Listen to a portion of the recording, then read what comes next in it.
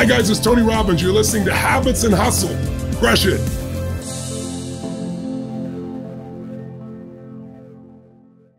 Even though I'm an old married hag, I have to tell you, I found your book to be like super fun. And it's interesting because what I loved about it is that you can actually apply it to like relationships across the board, right? Like why you pick, right? So hold on, let me just introduce you. Okay. So your name is, I have Logan Ury. Is that how you pronounce it? Yeah. Logan Ury. Okay. So, who's a behavior scientist, on the podcast today. And she wrote the book, How to Not Die Alone, which I love the title too. And like I was saying, even if you're not single and you're just kind of somebody who's just a person in the world in dealing with other human beings through work, or whatever else, it's very, very practical. Like your book was, I love how you broke things down into tendencies and like attachment theory. I really did. I loved your book. Thank you so much. I'm really happy to hear you say that. And yes, I think it was super important to me that it be practical. I think there are a lot of good books out there about the theories of love and how love works and all of these things. And like, I just wanted to give people what I give people in a coaching session, which is like, this is what your problem is. Do this. It'll get better. Absolutely. And that's what I liked about it. It was very matter of fact. And, like I said, I'm an old married hag, but I have a lot of friends who are actually single and, or they're on they're getting divorced and back out in the single world. And it's like I find it very interesting. I think and you touch upon this a lot, like how social media, like how people compare and despair, which we'll get into, which I think is so true. I'm so happy that I'm not somebody dating in today's time, because it's, you could just keep on swiping and, nobody, it's like you forget about, you could have swiped 30 great people, and yet your brain, it's like instant gratification. You forget because you're on to the next. So yeah, let's just go right into it, cool. Logan. Okay. So you're a behavior scientist. So tell us a little bit about your background, what you do, like, and how what you did was you applied the behavior science and the science behind dating, relationships, all that. Yeah. So my background's in behavioral science, which is the study of how we make decisions. And I studied psychology in college. I also had a secondary in women and gender and sexuality. So I've sort of always been interested in the psychology of how our brains work and how we make decisions, and then also sort of how it applies to dating and relationships. And so my exciting job out of college was running this behavioral science team at Google. And so that meant taking academic research about how people make decisions and applying it within Google to Google marketing, Google products, Google employees. And I really loved that. And I worked with one of my academic heroes, Dan Ariely. But at the same time, I was single and the dating apps had just started and I was struggling and people around me were struggling too. And so I just thought, how can I take what I do for work, which is help people make better decisions, help people get out of their own way? How can I apply that to dating and relationships? So that's what I've been doing in a couple different capacities as a dating coach, really doing hands-on coaching with people one-on-one or with couples saying, I'm identifying this pattern. This is your dating blind spot. This is what you should do proactively to overcome it.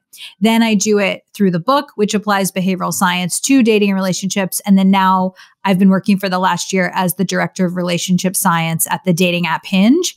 And so I'm actually doing it on a really broad scale, helping millions of people figure out what are the people doing who are able to find success on a dating app, and how can we teach you how to do that as well? So that's really the thing that I'm most proud of, is that I had these two passions, psychology and decision-making theory, and then dating and relationships, or what's called relationship science. And I've been able to marry the two and approach this topic that, there are a lot of books about love and dating, but approach this topic in a new and scientific way.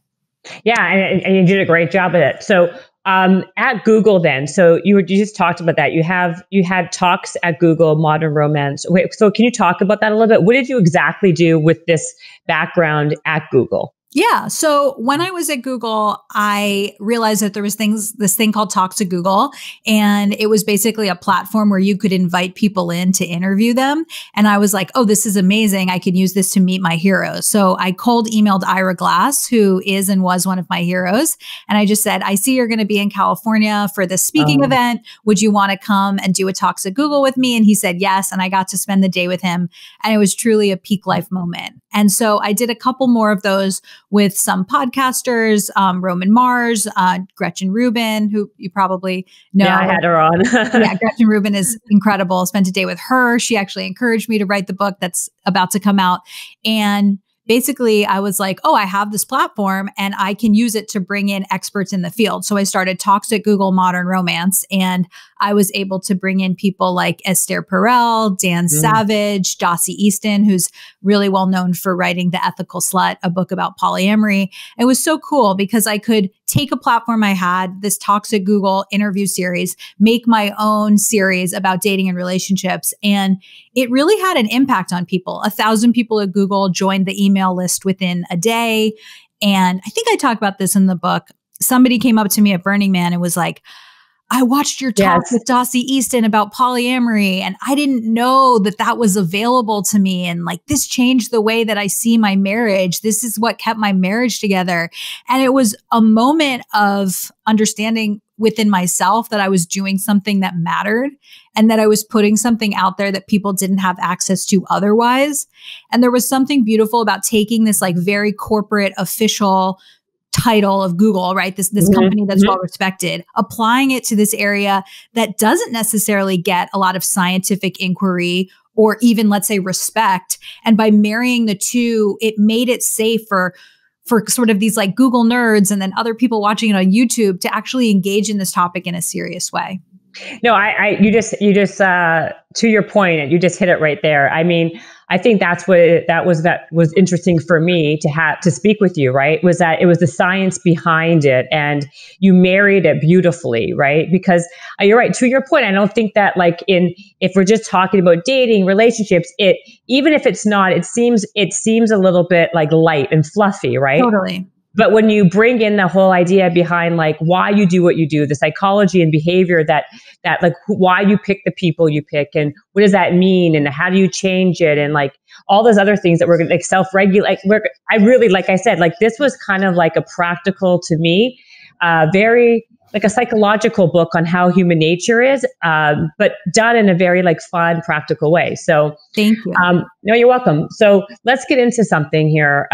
You break things down to 3 dating tendencies, right? And you even have a quiz that people can take, right? Where they can kind of find what tendency they are and why it's important. You talk about is that it helps you kind of see, get away from your own, well, you tell us, but blind spots, and you tell us why it's important and what the 3 tendencies are. Yeah. So I think one of my superpowers is pattern recognition. And what was happening was I had lots of different clients who came from different cultural backgrounds, gender identity, different orientations, but I just kept seeing the same patterns over and over again. And these were what I call the 3 dating tendencies, which are a set of blind spots. So each tendency has blind spots that are a pattern of behavior or thinking that are holding them back from finding love. But the important part is they can't identify it on their own, right? So if they could, they wouldn't need to come to me. So what I did was I organized it into this framework called the 3 dating tendencies. And what they all have in common is unrealistic expectations. So the first one is the romanticizer. And this person has unrealistic expectations of relationships. So this is someone who expects Prince Charming or Princess Ariel. They think that love is effortless, that love is going to find them, that putting effort into a relationship means that it's not working because if it were your soulmate, it would be effortless. And so they have this very particular view, what's called the soulmate mindset. And they think that they know exactly the package the person's going to come in and they know that love is going to find them. The next one is called the maximizer, and they have unrealistic expectations of their partner. So many of my dating coaching clients fit into this category. And these are people who say, I'm pretty happy, but could I be 5% happier? And they feel like life is something that can be researched. You know, you go to Wirecutter and you find the best espresso machine. Why wouldn't you date everyone you could and figure out the exact perfect person? And their view of relationships is that it's all about the choosing. You have to choose the perfect person, and you need to be 100% certain before you walk down the aisle with someone. The third type is called the hesitator, and these people have unrealistic expectations of themselves. So these are the people who say, I'll date when I lose 10 pounds. I'll date when I have more money in the bank. I'll date when I get that promotion. I'll date when I move. And why would I date before them? And they think that one day they'll wake up and feel ready to date. And they only want to put themselves out there when they feel like they are their best selves, but they're underestimating two things. One is that by dating, you figure out who you want to be with. And two, by dating, you get better at dating. It's like stand-up comedy. You can't do stand-up comedy without an audience, and you can't do dating without going on a date. You actually need to be investing time in those skills, because someone out there just like you is going on a date and figuring that out. And by waiting until you're quote unquote 100% ready, you're missing out on the chance to learn how to do that. You know, but how about people like, you know, like some of my friends, I have this, one of my best friends, he's like a great, I say he's a great catch, right? Like, and he is a great catch. He's a doctor. He's very successful. He's great looking. And he's also self-aware, right? Like, so even, I guess my question is, even when you are self-aware and you know why you do what you do, or you know what tendency you are, but yet you still can't help yourself, but keep on going through the same patterns. Like you said, you're all about pattern recognition. So what if you're someone who can recognize your pattern, right? And know what you're doing, but yet that's not enough to kind of change the behavior? Yeah. So that's why behavioral science is so interesting, because a lot of people think that if you just give people information that's enough. Yeah. And we know from behavioral science that that's not true. So a famous example is in New York, they added the calorie counts to a lot of menus. And so you would walk into Dunkin' Donuts and see the calorie counts, but that didn't change people's behavior, because once you have decided to walk into a Dunkin' Donuts, you are eating the Dunkin' Donuts. You're not going to be like, wow, turns out there's a lot of calories in the donut. You know that, and you're walking in. And so this is what we call the intention action gap.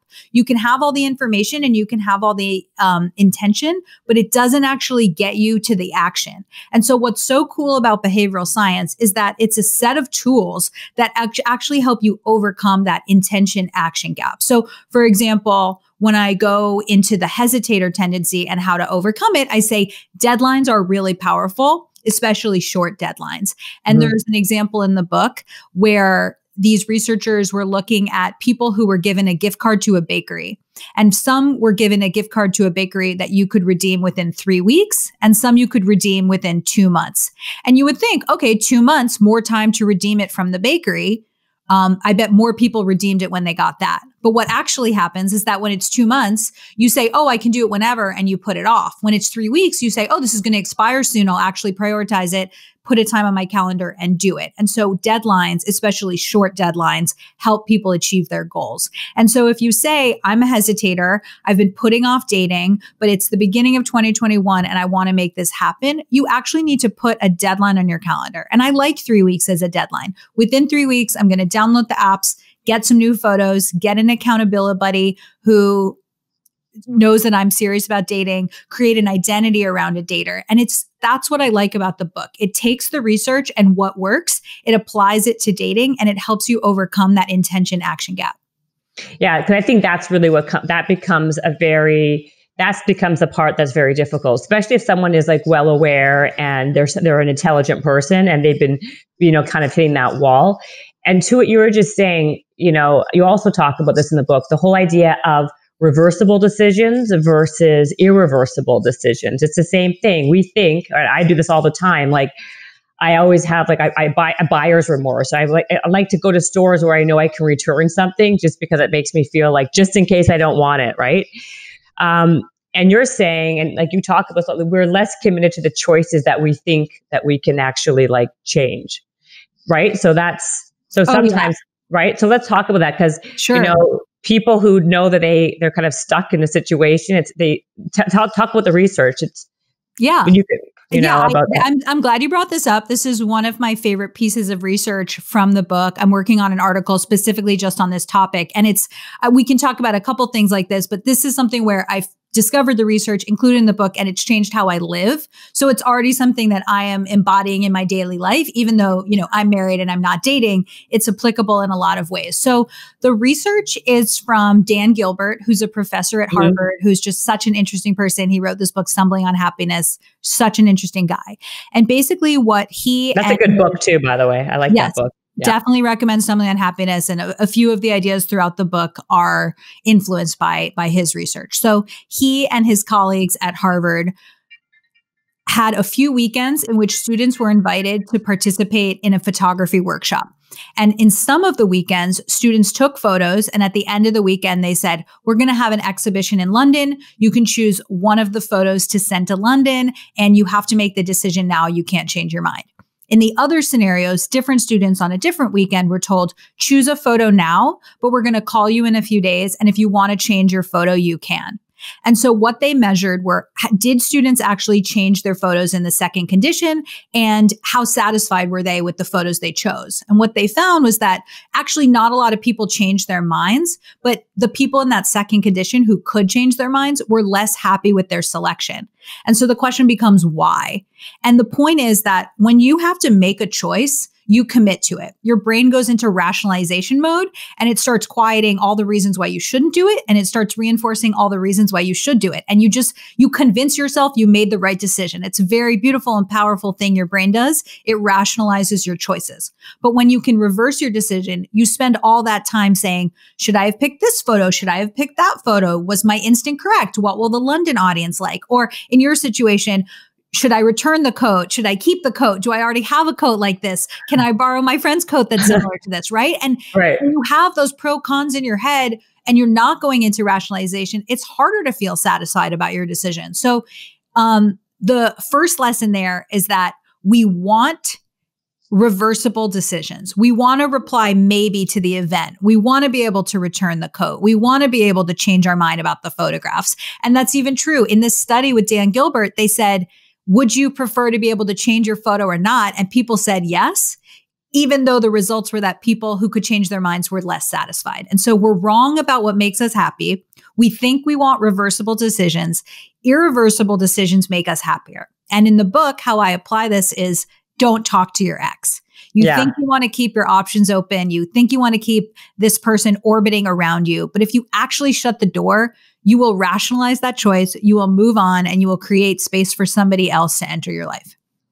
I love that that whole thing about rationalizing, because that is so true, right? Like when you're stuck with something, you're like, well, you know, this was a better choice for me anyway. You know, I had to do it because of this, and that's because of that. You know, but then what happens with people who are married, right? And like, you know, they're not sure if they're, you know, they're happy, but they're not so happy, and they like you can trick your brain both ways, right? And when you are when you have a commitment, you know, you can also do the opposite, right? Where does that come into play? Yeah, that is true. And I think that's, I haven't done exact research into that, but I think it might be that maybe you're just farther removed from the decision. So maybe your brain isn't actively convincing you of that. But that's why in the book, I talk about this idea of a relationship contract. And people often have like a really visceral reaction to that. Like, why are you applying legalese to love? And like, what's a relationship contract? But like, first thing I would say is it's not a legal contract. It's just really a concept. And the idea is that if we're really going to be married to somebody for 40, 50, 60 years, and we're changing all the time, the relationship needs to adapt and change with us. And so the idea is the relationship contract is that you put down some information about what matters to you, what you want to work on, you know, your sex life, your finances, whatever is important to you. And then you say, you know, in 1 or 2 or 3 years, we're going to revisit this and see how we're doing. And what I like about that is not only does it make those conversations more explicit, it also means that you're constantly choosing the other person. And so perhaps we could hypothesize that by making it more of a choice each time, you are saying to yourself, do I want to be here? You say yes, and then you are recommitting to the person, and that rationalization instinct will kick in again. And I think I think this happens with any kind of success, right? Professional success, personal success. There has to be some kind of structure and guideline to you achieving those goals, right? So, I saw that you wrote that, and I agree with that, because if otherwise it becomes like willy nilly, or why should you be only focusing? Like, why do you have all these? Because we talk about, a lot of success habits on this podcast, obviously. And people have a very specific way they do things, like a routine, a structure, in order to be on point, to be the most productive. Why wouldn't that not apply to your personal life, right? To be as on point, to be as productive, to be as your best version of yourself, right? Like, it makes sense to do it.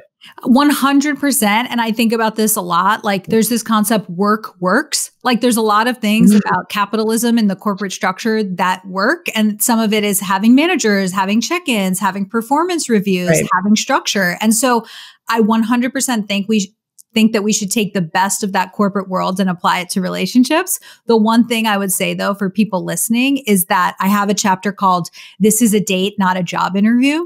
And so we should be taking the best of habit formation and goal orientation and things like that, but also don't make your dating life too corporate. When you're going on a date, don't treat it like a job interview. Don't treat it like an interrogation. I like to say don't play games. I think we really do need to make dates more fun, rather than saying, like, I am interviewing you for the role of the husband, and do you meet my job requirements for this role? Well, the problem, like, okay, I agree with you, but how about the whole thing, though, about, you're right, people become much more, it becomes like a job interview, or like you're kind of like having to interview the person.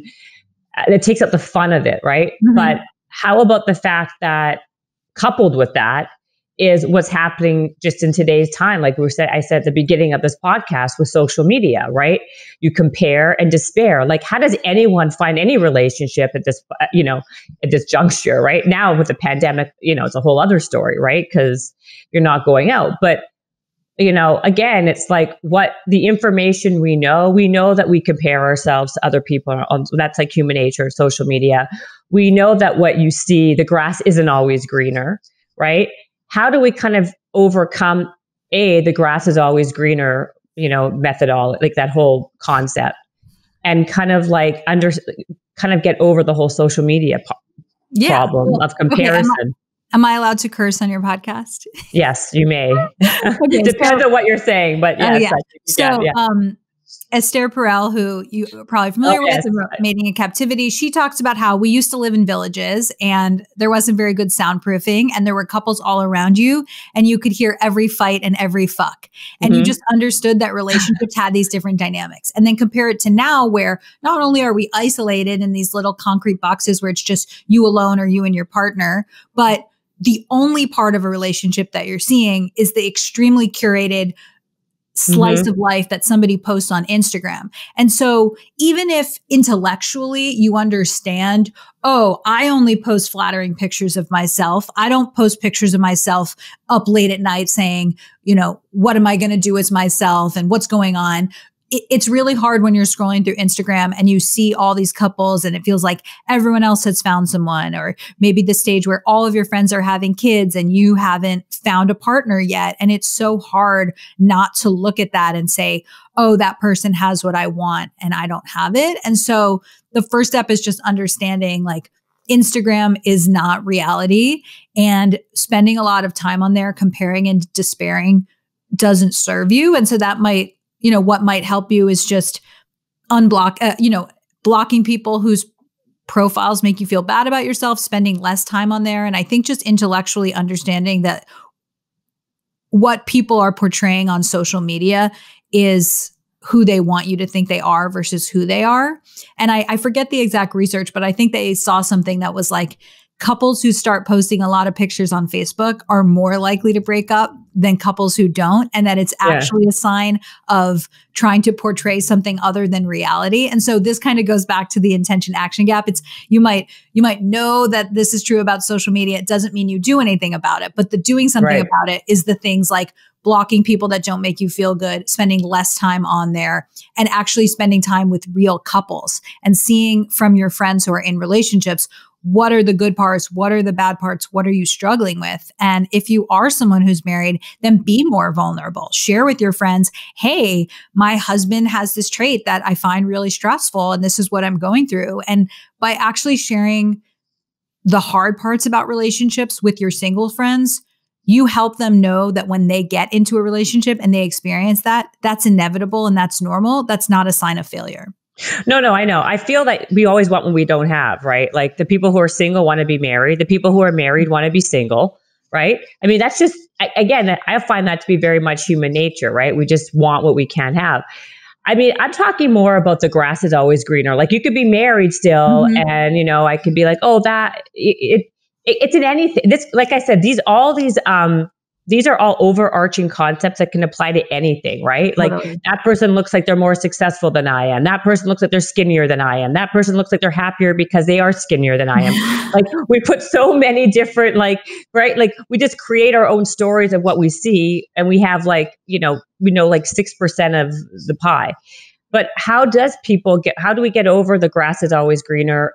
Like, I guess this is a question again to people who are already self-aware, who are already intelligent, who know their behavior is flawed, and yet they can't stop themselves. And I don't mean to make you repeat yourself from what you said, but the whole, and like, just like the grass is green, the whole thing, like, the whole grass is greener on the other side. My mother would always say the grass is always greener until you see their water bill, right? Like you never really know what's happening, but it's the truth. I mean, and I think this is what stops a lot of people from meeting their mate a lot of times, right? Because you could be in a good relationship or to start seeing somebody and then you kind of like sabotage it because you go back on you and you swipe again left and that person looks prettier or better, better suited.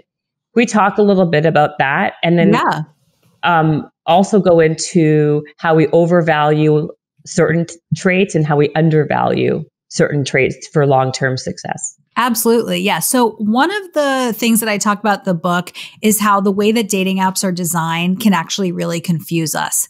And so one of the ways that happens is when you have so many choices, you experience the paradox of choice. And that's the idea that we think we want choice, right? We just talked about this with reversible decisions, but actually too many choices makes us doubt our decisions and sometimes experience decision paralysis in which we make no decision at all. Analysis paralysis, right? We talked about that a lot. 100%. Yes. And it's so true. And it's so true in our culture in a way that like our brains are just not designed to choose among thousands of people. That is just not how dating or marriage has worked until, literally the last decade. So another thing that happens with dating apps is that people are reduced to two-dimensional objects. And so there used to be something called relationshipping, which is the process of finding a partner. And now people are experiencing relation shopping. You look for a partner like you look for a purchase. And so when you look for a purchase, you think, okay, I'm going to break this person down into specs. What college did they go to? What did they study? How much money did they make? How tall are they? Do we have mutual friends? And the thing is, humans are not what we call searchable goods. Things like a microphone, Bluetooth headset, a camera. They can't be broken down into specs. They're what we call experiential goods. You have to actually experience them to see if you like them, like wine or a movie. You might love a movie and I don't like it. And that's because it's an experience good. It's not objectively one way. It's how do I like it versus how do you like it? Another thing that I talk about is something called the Monet effect, which is that when you have a blurry photo of someone, that's literally a photo and metaphorically, you don't have the full picture, your brain fills in the gaps to make it more positive than it is in reality. So you match with somebody on the app and you start thinking, oh my God, this is my perfect girl. She's amazing. We have all these things in common. We're going to go skiing together. And you create this fantasy in your head. And then you meet the person and they are great, but they are different from what you thought they would be. They don't match the fantasy that you created. And because of that, you reject them because they aren't this picture of who you thought they were. And so I say, you go to the bathroom, you do the wipe and swipe, you're swiping on Tinder as you're going to the bathroom, and you say, oh, the next person looks perfect. And it's a trick. This is the grass is always greener part. You think the next person's going to be perfect, as opposed to the rational thing, which is, so far I've been on a lot of dates. None of these people are perfect. And no one's perfect. Even Prince Charming has morning breath. And instead of overcoming that and saying, no one's perfect, I just need to choose someone and commit and put the effort in and make it work. Instead, you're always seeking that perfect person. And truly, in my dating coaching, that is probably the most common problem, is that people come and they think it's all about choosing the perfect person, as opposed to finding a person that they can make life work with and then investing in that relationship to make it great. But, I mean, you're good. I think you really are. Yeah, this is great. I feel like though, especially guys, I know I live in LA, and in LA, especially, where do you live, by the way? I live in Oakland, in California. Okay. So LA, New York, whatever. I find it's like it's a man's world, right? Like girls are getting younger and younger as the guys are getting older and older, right? And I know a lot of women who are just amazing girls, right? And they're just single because also, like, the guys if the guy is good looking and successful, he wants a girl who's like 17, 18 years old, barely legal. And even though those guys are miserable when they go out with those girls, because I hear it all the time, and they know that what they're doing, and it's the whole thing over and over again. The guy's going to be single until he's 97, never meeting anybody, but dating all these randoms. Again, it's like you keep on. It's like beating your head against a wall. You know what you're doing, and it's very, very difficult to kind of stop that behavior. Is there like ways you can are there like tips, or not tips or tricks, but like actual, I don't know, tools or like exercises people can do to break their bad habits of what they're doing? Absolutely. And yes, what you're talking about, I see in my coaching practice on both sides. I have the women who are coming and saying, I'm in my late 30s. I feel like I'm being filtered out. All the guys have a filter of, I don't want to see anyone over 35, and they just suddenly feel like their prospects are low. And then I also have those guys with a little bit of Peter Pan syndrome who are like, well, who have a lot of Peter Pan syndrome, who are like, well, the people I'm attracted to are the ones who are 21. So I'm going to go out with them. And they kind of aren't able to see the fact that those relationships keep not working. And like, they're getting older, as you said, and 21-year-olds are staying the same age. Yes. We're getting younger. And by the way, those guys, if they're like, and I'm talking about people who have self-awareness. I'm not talking about these like, vapid guys who are just dating young girls. I mean, and this is where I want to get into this part also about like, attraction, like the physical attraction part, like, well, who we can't help who we can't help who we're attracted to. But these people, like, that fades, right? So they go out with these girls or whatever, and then, within a week or two, they're bored anyway. So they're not any happier with the young girl if they just went out with a person who's much more their equal, who they can have things in common with and have like a proper relationship. So sorry, I don't mean to interrupt you. No. I'm hot about this because I have a ton of friends in this. Yeah, I'm completely in agreement with you. And I feel like the fact you and I know people on both sides, right? The women who are being left behind because they're being aged out. And then the men who don't understand that, like, they are playing the role of mentor, and that's actually not satisfying, and you want a partner, not a mentee. Yeah, I totally am frustrated by the same concept. So what might be helpful for people to hear about is this.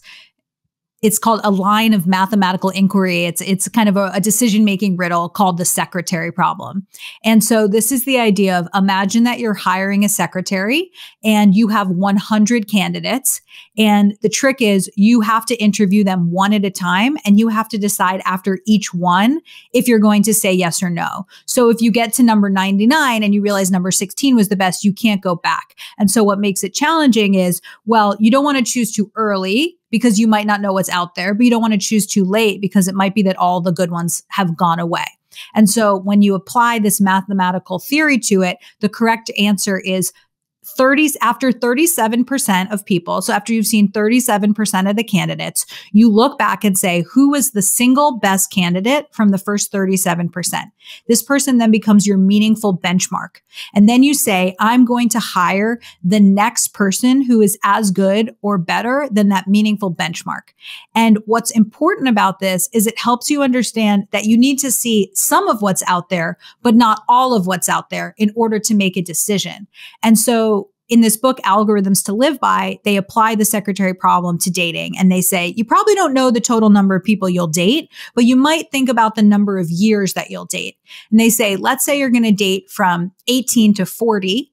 Then by the age of 26, you should have dated 37% of the people you're going to date. So after 26, look back and say, who's my meaningful benchmark? Who's the best person I've dated so far? And then invest and try to be with the next person who's as good or better than your benchmark. And that's totally different from how people are approaching dating. They're thinking about dating as like, turn over every stone, right? This is the maximizer. I have to do my research. But if you think, most of us are probably past 26. We've dated a lot of people. We've probably dated someone who would be a perfectly good partner. And now I just have to find someone as good as that benchmark and invest in them. That actually really flips the script about needing to turn over all stones to saying, I need to find someone that I'm going to make it work with and invest in them. And kind of my final thought on this is that there's this obsession with making the objective best decision.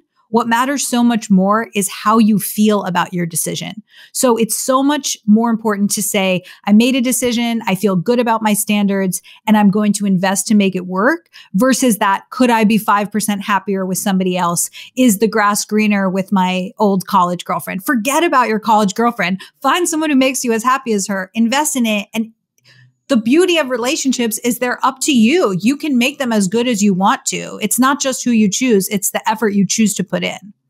Yeah, that's a great point, actually. I like that also, that 37% rule thing.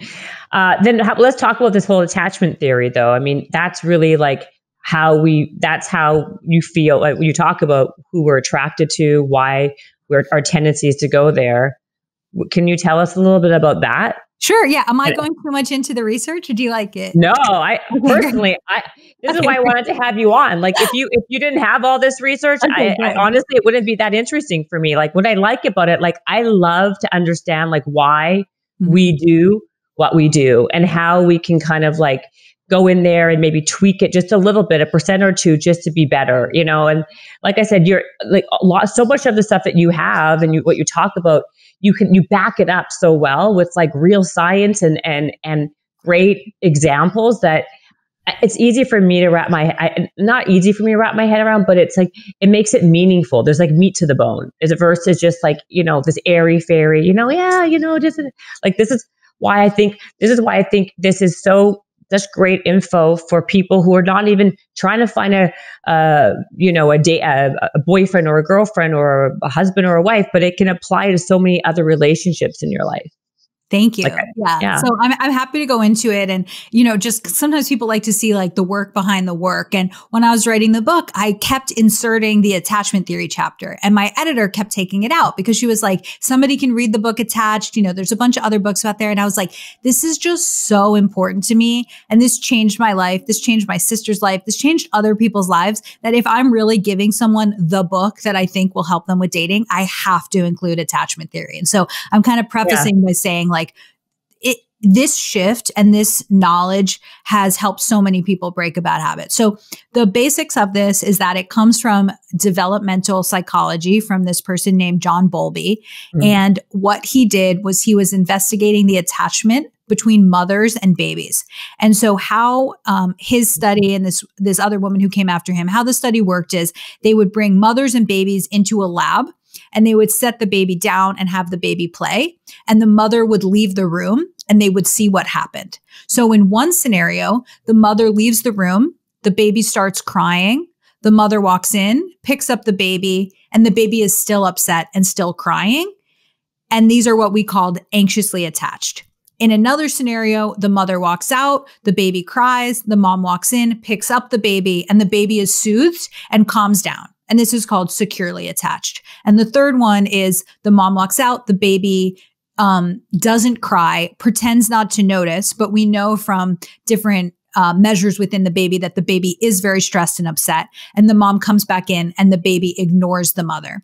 And this is what's called avoidant attached. And so they looked at this over time and they found that these styles of attachment can actually play out in your romantic adult relationships. And so how it works is that those people, those anxiously attached babies, they're constantly worried about being abandoned. And so these are the people who say, text me as soon as you land. Why didn't I hear from you when you were at the concert? They always want to be in touch. They're always afraid of being left alone. They get into relationships quickly because they're afraid of being alone.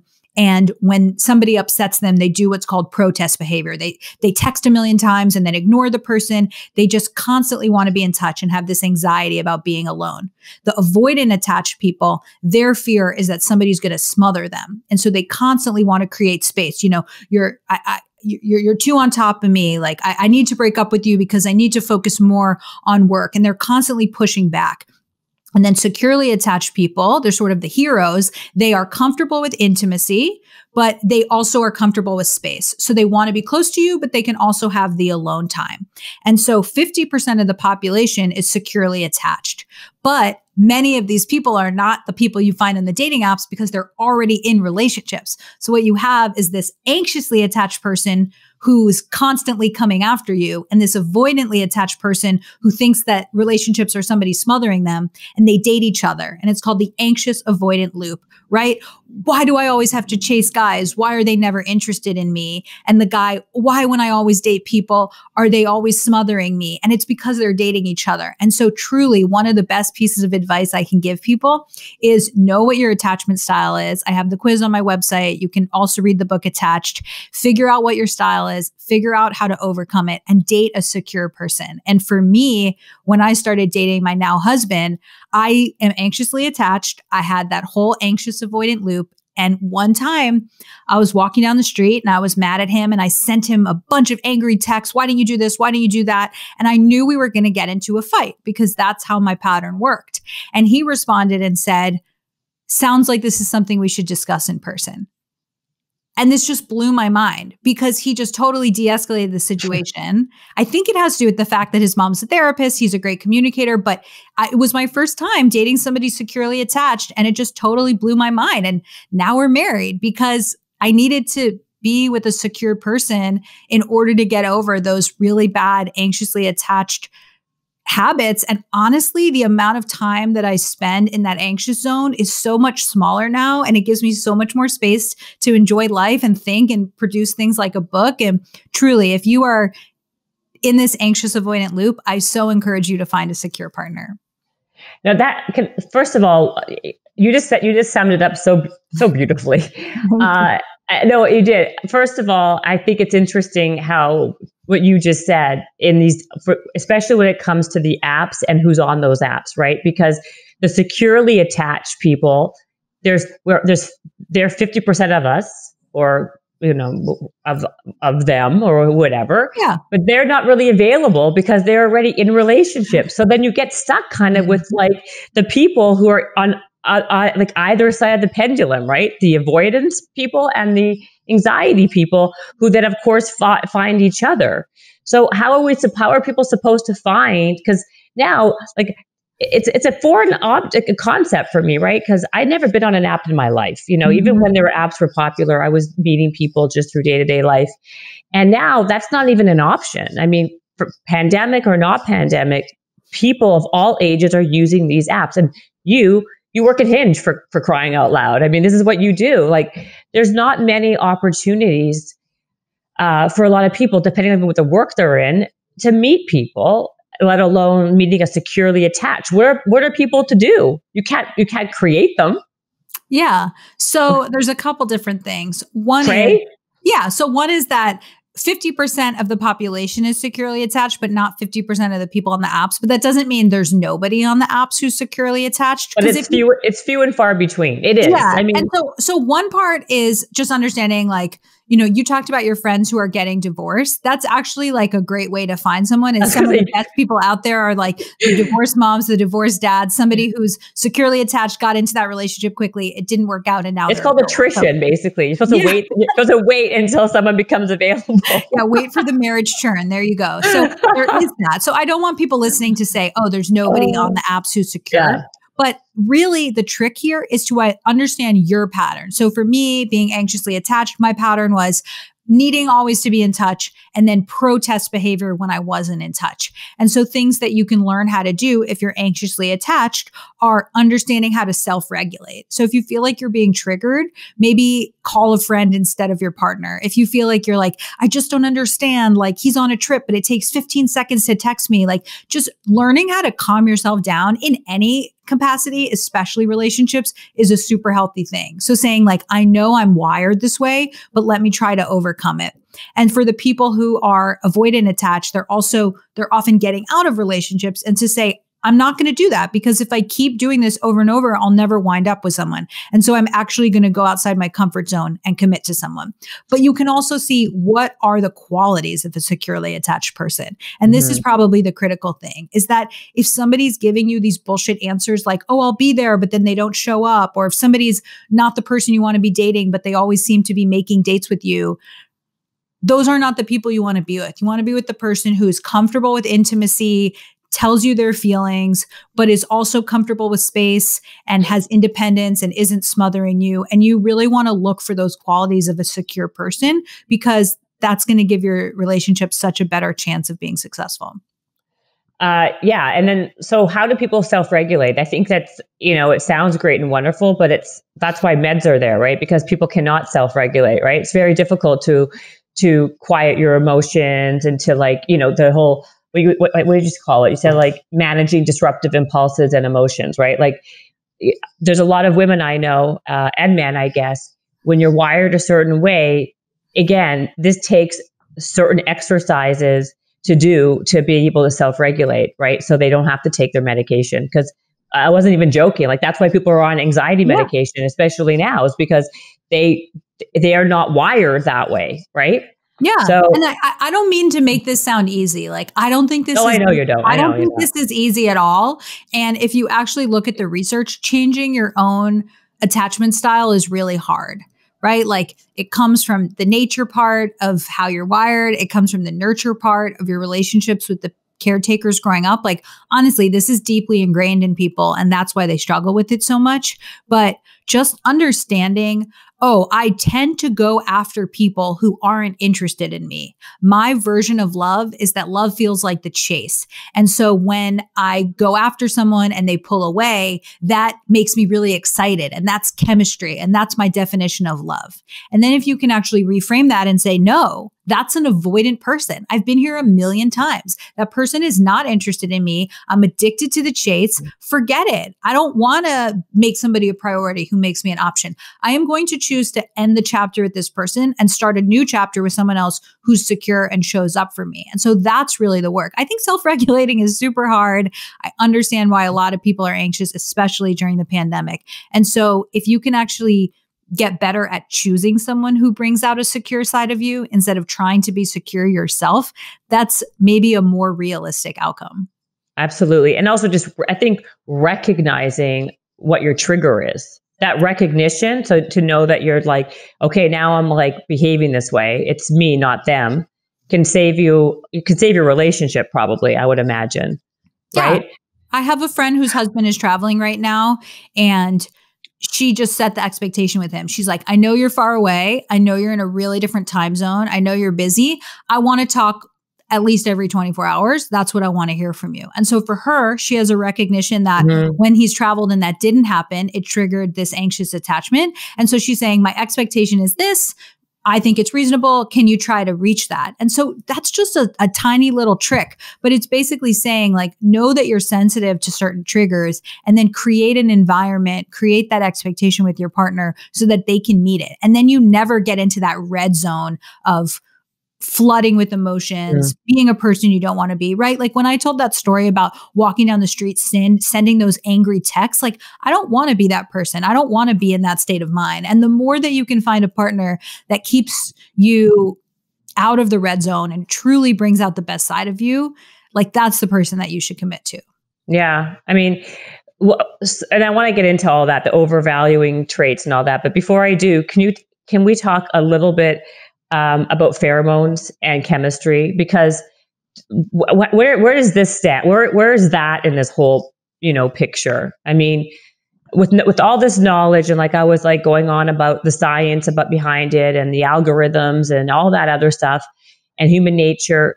Also, what human nature is like, you can't help who you're attracted to, right? Like, can we talk about where that is in all this pheromone thing and chemistry? Absolutely. So there's a couple different directions I can take that in. And so one of them is there's a really interesting study about who are we attracted to and thinking about smells and pheromones. And so they do this study where they have men wear the same t-shirt for a few different days in a row and sleep in the t-shirt and sweat in the t-shirt. And then they give different women each 6 t-shirts and say, which one are you most attracted to? Which smells the best to you? And what they found was that you are most attracted to the person who is the most genetically different from you. And so this has an evolutionary background, which is in order to create offspring who have a robust genetic makeup, it pays off to have your genes mesh with someone else's genes who are really different to you. And so that's just interesting to hear that there's a genetic reason why we are attracted to some people or not. And I was dating a guy about 10 years ago, super smart, like scientific genius guy. And he broke up with me because he said, I just don't like your pheromones. It's just not working for me. And I really liked him and it was really sad. But looking back, I was like, he was kind of onto something. Like he was just identifying the fact that like my smell wasn't doing it for him and that there is scientific research behind this. However, and this is a big caveat, one of my favorite chapters in the book is called Fuck the Spark. And it's kind of a bold title, but last year I gave a speech to a bunch of venture capitalists. And by the end, everybody was chanting, fuck the spark. And I was like, there is something to this. And basically, many of my coaching clients, I've also done matchmaking, they go on these dates and they say, oh, she was great. We had a good time, but I just didn't feel the spark. Mm-hmm. And so the spark is this word that we all use. It could also be what you called chemistry, where it's like, I met them and I didn't feel this instant pang of excitement. The world didn't stop. I wasn't immediately interested in them. And so there's this false premise that you need the spark to have a great relationship. And in the book, I bust a few myths around the spark. And so one of them is, if you don't feel the spark, then the relationship is doomed. That's not true. The spark can grow over time. And that's why people who work together or live in the same neighborhood often end up together, because attraction grows through something called the mirror exposure effect. The more you see someone, the more attracted you are to them. The second myth is that if you feel the spark, then it's a great thing. That's also not true. Some people are very sparky. They're hot, they're narcissistic, they're charming, they give everyone the spark. And so you think it's a thing between you, but it's actually just that person gives the spark. And then the third one is, if you feel the spark, then the relationship is meant to be. And that's not true. Lots of couples who felt the spark are divorced. How we met, your meet cute doesn't really matter. It's like 0.01% of the duration of your relationship. And don't stay with someone because you had a cute, romantic how we met story. And so instead of optimizing for the spark and rejecting people with whom you don't have the spark, my recommendation is to go for the slow burn. And that's that person, that diamond in the rough, who the more you spend time with them, the more you love them. I mean, I bet that you have people on your team, people you've worked with who are exactly like this, where like, they're just not the most charming, but you're like, damn, like they always follow through on what they say they will. They make you feel good. They show up. It's like, I feel like my husband is a slow burn. And it's so lucky to be with a slow burn, because the more time you spend with them, the more you appreciate them, versus those super sparky people where the more time you spend with them, the more you're like, you're kind of full of it. And like a lot of what you're doing is a performance, and like, just find that quality person that's the slow burn and fuck the spark. Right. No, that's a great explanation. So those people that you just said are kind of full of it, the hot narcissistic, is that kind of, those burn out pretty quickly. right? Like that's kind of like, it's like super sparky and then it kind of just kind of falls flat, right? But you're saying, this is what you were saying something earlier about the genetic part, right? But then how does that explain why if we're most attracted to people a lot of times who are the most opposite of our genetics, why is it that people who are Jewish are with the Jewish people who are Indian are with Indian people? Like we tend to kind of a lot of times also end up with people who are the most similar, like genetically to us, right? Or that we have the most kind of like heredity, like the religious background, cultural background, which makes us more similar. So isn't that kind of like, counterintuitive? Yeah. No, I totally see your point. And I should say as a caveat that I'm not an expert in the science of attraction. That is a whole other field, but I can tell you a few kind of relevant pieces of data. So there was a paper that came out a few years ago from Moran Cerf from the University of Chicago and some data scientists at Hinge. And it was exploring, are people it's basically, there's these two concepts, opposites attract and birds of a feather flock together, which one's true. And they found that basically, birds of a feather flock together, right? People are very attracted to people who are similar to them. And this was true like across all of the dimensions that they looked at. And they looked at like the big 5 personality traits. So things like how neurotic you are, how open you are, how extroverted you are. And the only exception was, extroverts sometimes end up with introverts because introverts, with two introverts, they may not be like enough action to actually get together. But so basically, yes, people are attracted to someone who's similar to them. And remember that all of this is that there's a lot of different factors, right? So you have the factor of the pheromones, a scientific piece in which someone's smell is attractive to you. But you also have huge societal and cultural things, right? So I'm Jewish. I went to Jewish day school. I was told that you marry someone Jewish. And that was just something that was put into my mind. Yeah, same with you from the time that you're little. And okay, so now I'm in 7th grade and I'm going through puberty, and who are the people I'm attracted to? I'm attracted to the 30 Jewish men in my class, and that's who I develop a crush on. And then who am I attracted to for the rest of my life, right? Like short Jewish men with cute faces, right? And so there's this whole, like, it's not just one thing. There's the pheromone piece and the genetic dissimilarity piece, but there's also when you were going through puberty, who was your first crush? Were you commended by your parents when you pursued the Jewish guy over the not Jewish guy? Is it easier to be with someone who knows the prayers on Hanukkah? Yes. And so there's all these factors, right? There is the genetic piece. There's cultural piece. There's the ease of being with someone with the same type of family, same type of humor, all of that stuff. And that's what makes relationships so hard, is that you have a lot of factors at play. And now you have all these choices and you have to navigate this world on your own. A decision that used to be decided by a matchmaker, your family, your community. Now it's all on you. Yeah. No, it's 100%. I think that's 100% true, right? I mean, the societal factor, the cultural factor, I think is so heavy. It can supersede any other piece of that pie. You know what I mean?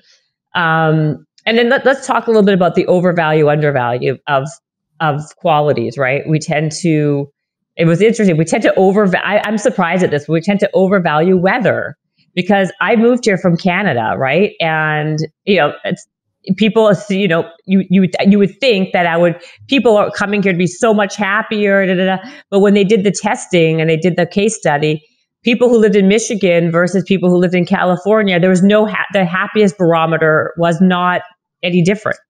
And there's that's just that has nothing to do with relationships per se, but it does talk about how we tend to over and undervalue traits we think are going to make a difference in our happiness. Yeah, I can talk to all of that. So as I mentioned before, I do some matchmaking. And so when that happens with matchmaking or dating coaching, somebody comes to me and says, like, I know exactly what I want. I want these traits.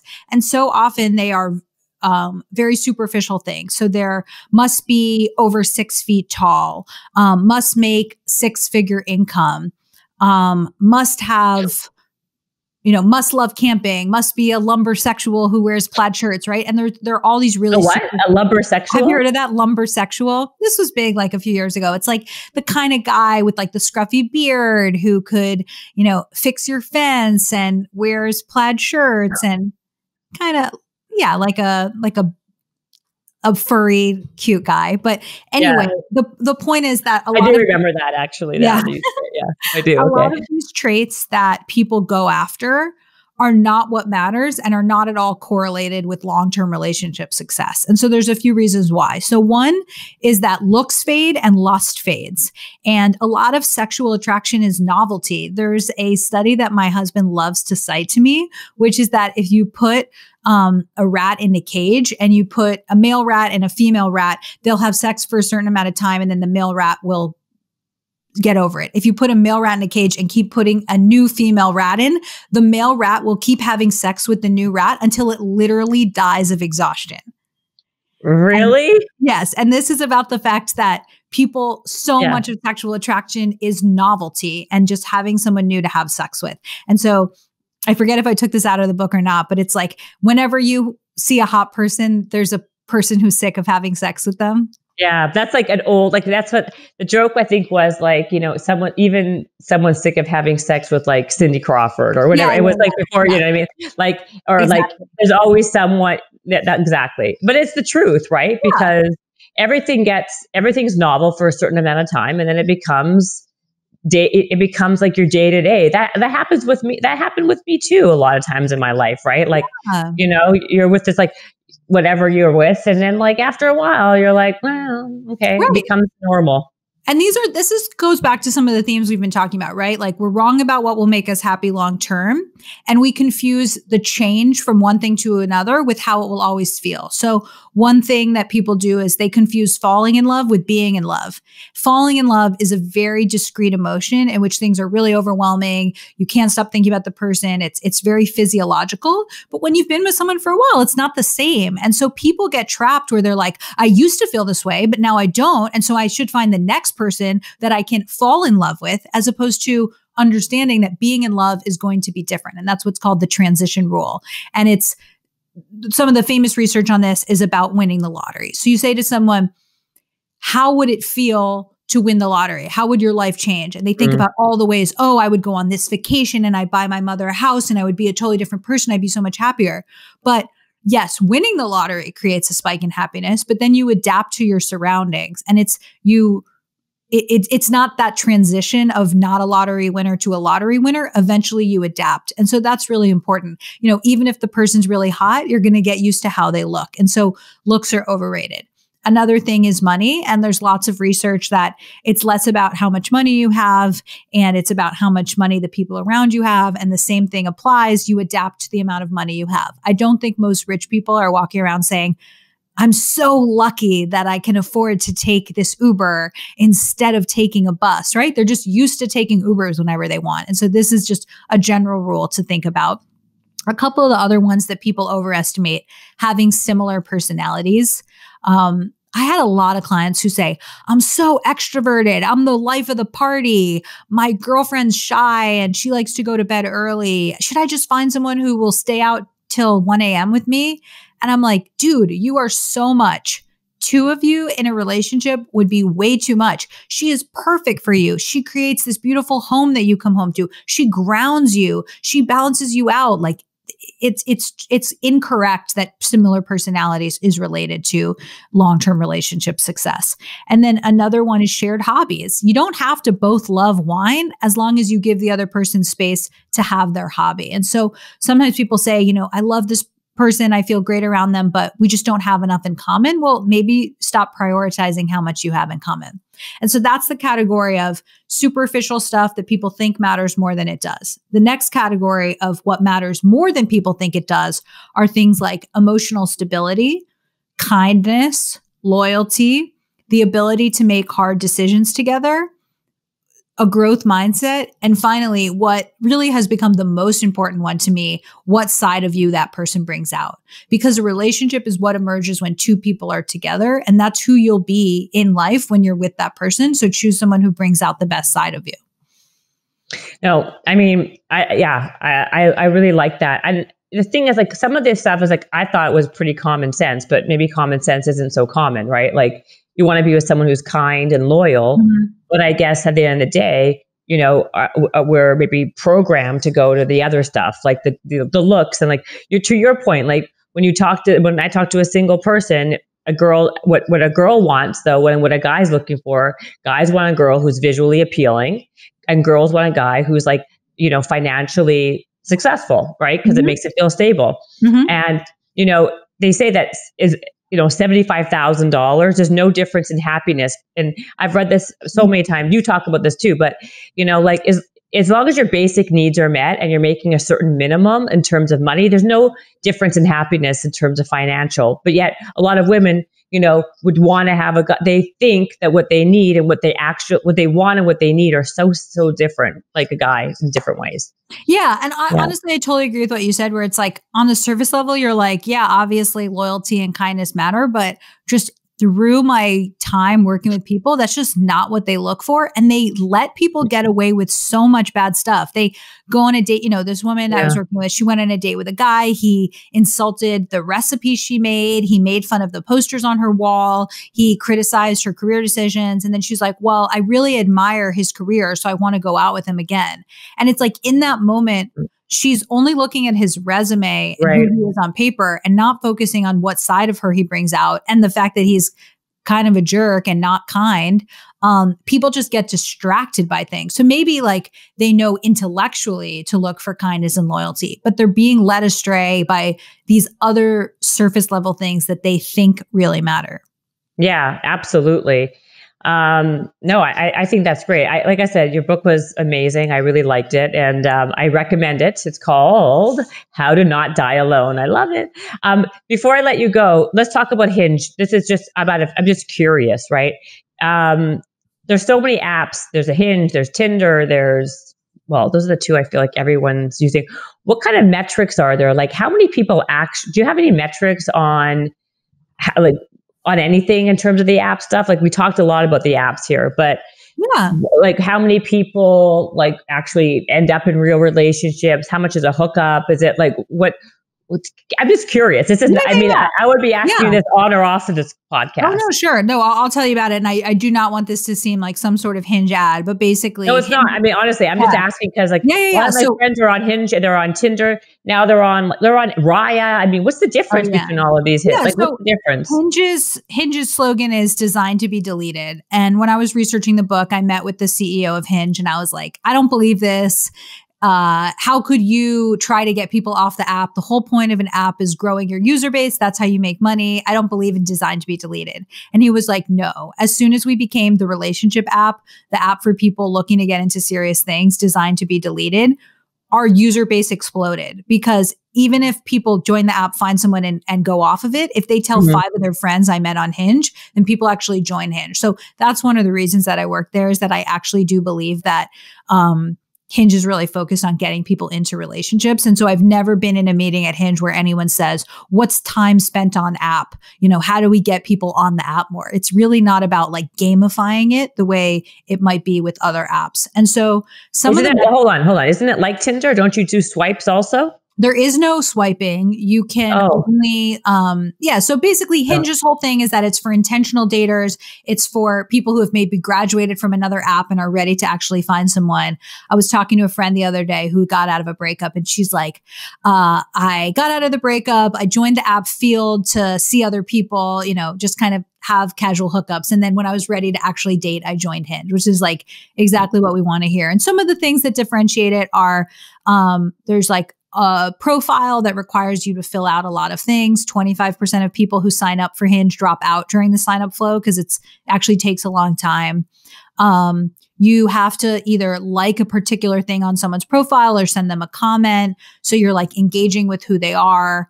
And it's trying to be like more work to filter out the people who aren't interested in that. I think the coolest stats they can share with you are around dating during the pandemic. So there's been a 9% increase in dates from 2019 to 2020, which is super surprising. You would think people were taking the year off from dating. And a lot of those are virtual dates. So you've probably heard this, but there's been an explosion in virtual dating. Before the pandemic, almost no one had been on a virtual date. Now a majority of people have tried it.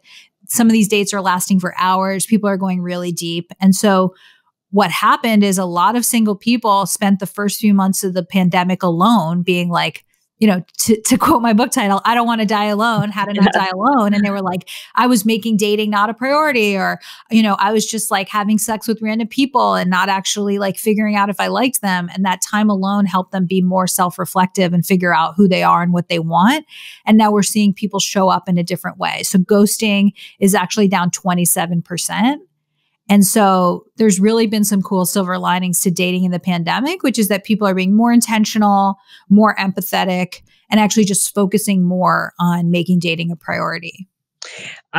Also, wouldn't you say that because we are in a pandemic, you don't have as many options, or you don't want to be doing it as much? So therefore, what's I wonder what the percentage is going to be if once this whole thing is lifted, how many breakups there will be, or how it's going to go back to how it used to be right now. Like, again, I keep on saying my friends, I'm going to get in big trouble after this episode. They're like, don't be talking about me. But, like they're staying with people that they met through these apps, because it's like, it's not easy right now to date. So it's like a bird in the hand, I guess, is better than not. Right. I'm just curious what will happen afterwards. Like, this is just me. Rambling right now. No. I'm totally with you, right? So, okay, there's going to be people who say, I'll be with anyone so that I'm not alone. They'll get into a relationship. And when they can date again, those people might break up, right? And are you familiar with the concept of cuffing season? No. Cuffing season is usually around October. This is less like in California where we live, and more but basically in places that experience winter, right around October, people are like, oh, I need that warm body to spend the winter months with. And so they get into a relationship, they rush into it. And then when it's spring and you can date again and meet people out and about, those people break up. That's the stigma of cussing season. Oh. So you can think about that applied to quarantine dating, where you rush to get into a relationship with someone and you're just with them to have the warm body. And when COVID is over, then maybe you'll break up. So, right, that's one hypothesis. And I'm sure there are people like that. I think there's a couple other situations that I've been seeing. So one is a close friend of mine, and he would be fine with me talking about this. He had a bad habit. He was always going after women who weren't interested in him. He really just wasn't picking the right people. And when he did wind up with someone who would be good for him, he kind of like let it go, or he thought he picked on their imperfections, all of that stuff. And because dating in quarantine was so hard, when he met one of these great people who he probably would have nitpicked, he actually just said, I'm going to invest in this person. And so, right, we talked a lot about habits today. Mm-hmm. The pandemic was the thing he needed to break the bad habit. He invested in that person. They just got a puppy. They're going to move in together. I don't know if they'll ever get married, but they want to have the kid in the next year. Like, he basically was able to break the bad habit of choosing the wrong person by the fact that there was limited choice. And then you also are going to have people who I know that guy actually. Yeah. Or maybe not that guy, but I know my guy that's like that guy. Yeah. And so those, there are people I know who are in the best relationship they've been in for 10 years because they had limited choice. Another type of person is someone who was the hesitator, right? Mm-hmm. I'll prioritize dating later. I'm not perfect. I'm not there yet. Then they were like, this sucks. I'm alone and I don't want to be alone for the next pandemic. And so it actually just became more of a priority in their life. And I hope that that continues after the pandemic, where they say, I'm going to give this more time. I'm going to give this more effort. I'm going to be more vulnerable. And so it created this sense of loss aversion, right? The sense of, what if I never get this thing that I want? And just that fear, which is very powerful, is getting them to change their mind. And that's why I called the book How to Not Die Alone. I'm actually sort of triggering you to be like, wait, I could die alone? That's a scary thing. And then hopefully you'll take action. Yeah. Oh, I love it. Well, thank you. This has been great. I had a great time talking to you. Seriously, Logan. The book is called How to Not Die Alone. We just talked about it, by Logan Ury. It's out by the time this podcast airs, it will be out. So we're good. And where do people find you? Where do people get more information? Yeah. You're like a fountain of information. Oh, thank you so much. Yeah. People can follow me on Instagram or Twitter at Logan Ury. I also have some fun quizzes on my website, which is loganury.com. And yes, I hope people do check out the book, How to Not Die Alone. And I also read the audiobook, so they might be interested in that. Well, thank you so much for being a guest today. I really appreciate it. Yay. Yeah, Yay. It was so fun for me. Thank you. Habits and hustle, time to get it rolling. Stay up on the grind, don't stop, keep it going.